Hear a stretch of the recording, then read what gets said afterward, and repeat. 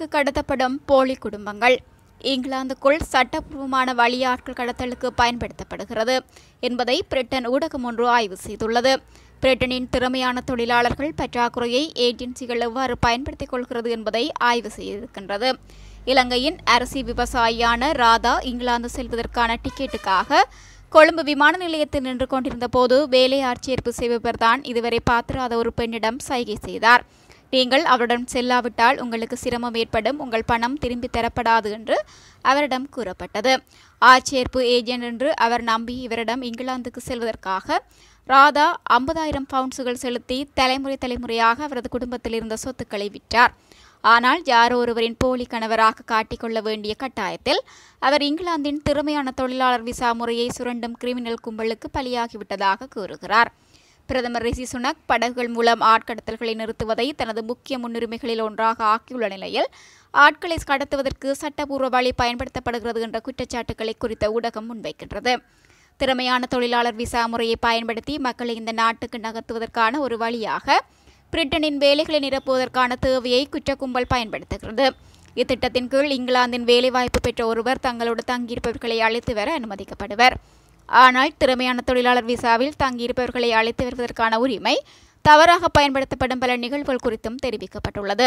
வேலை கிடைக்கும் என்றும் இறுதியில் இங்கிலாந்தில் நிரந்தர குடியுரிமை கிடைக்கும் என்றும் நம்பியதால் பணத்தை செலுத்தியதாக ராதா கூறுகிறார்.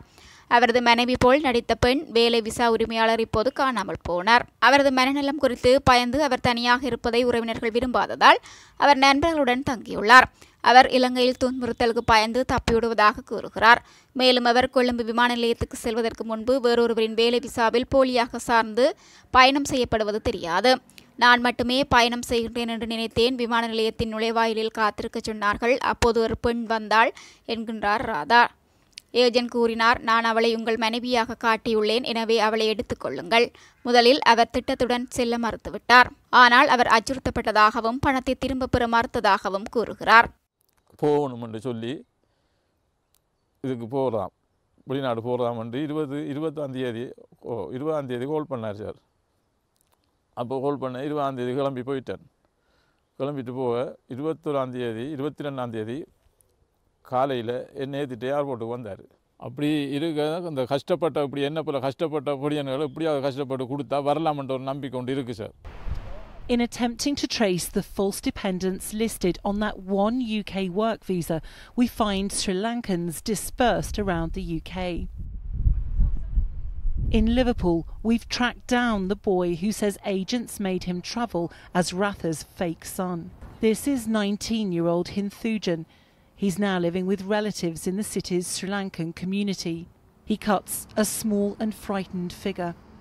He says his family had arranged for him to come to the UK, but had no idea he would have to pretend to be the dependent of a stranger until he got to the airport in Colombo.